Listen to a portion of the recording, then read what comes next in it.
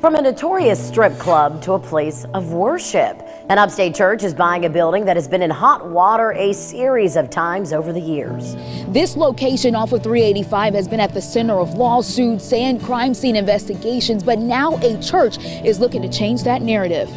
You may see this as an empty building off of Frontage Road right now. Well, I've been in the Greenville area for nearly 20 years, and obviously I've known about that location from seeing it in the news and just hearing stories about it. But for years, the local strip club in serious trouble. They found a stripper on a stage there. It's been at the center of problems. Platinum Plus nightclub is suing the Greenville County Sheriff's Office. Greenville County Sheriff's Office says since 2018, there have been 2 shootings to more than 160 calls for service. But now, Hope Church is looking to rewrite that story.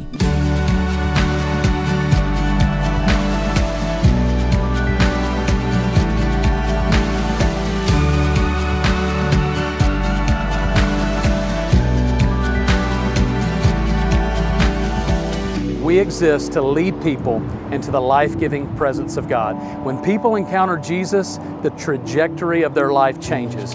When I think about this building and what it used to be and what it represented, and maybe the heartache, the disappointment, the families that struggled as a result of this building, and to now think that this building will be a beacon of hope for our community. It'll bring families together.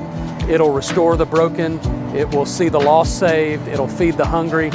I can't help but to think that this is the kind of story that our God likes to write.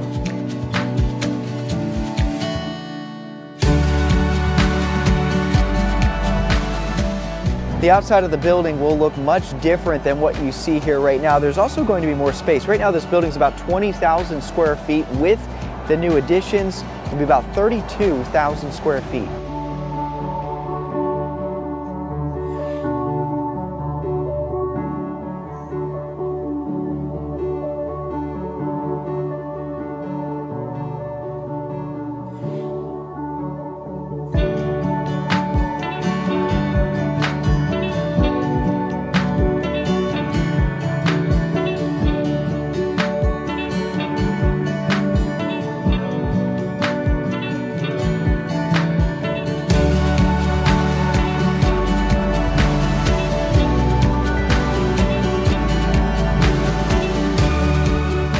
Our prayer is that one day in Greenville, families will no longer look at that building and remember pain or heartache or news headlines that were grievous. It's their desire that 805 Frontage Road will be a symbol and a metaphor for life, that there's always light after a dark past.